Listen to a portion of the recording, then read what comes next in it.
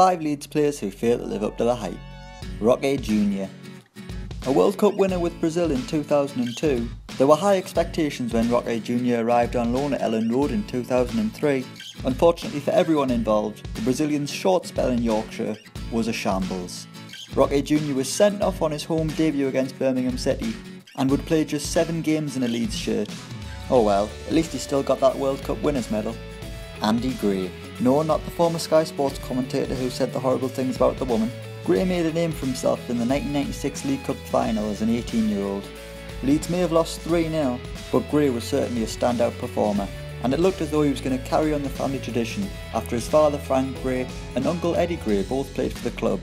Unfortunately for Gray, he was competing with the likes of Tony Yeboah, Rod Wallace, Brian Deane and then Jimmy Floyd Hasselbank for a start up front.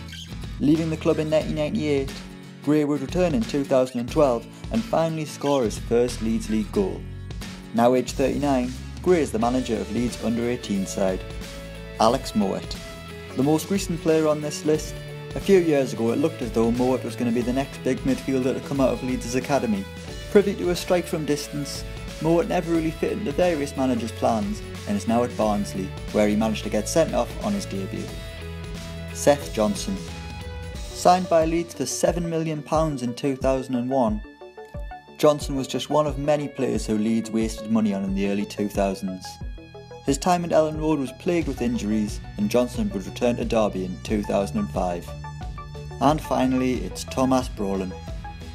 The Swede was impressive at Euro 92 and the 1994 World Cup, meaning he looked like quite a handy signing when he arrived at Leeds in 1995.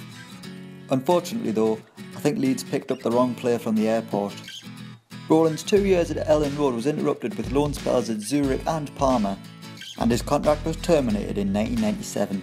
Retiring from the game in 1998, Brolin was voted the club's worst player in living memory by the fans in a 2003 BBC poll. As well as that, he ranked number 2 in the Times' poll of 50 worst footballers to grace the Premier League. So those are our 5 Leeds players who fail to live up to the hype. Let us know what you think in the comments below and don't forget to like, share and subscribe.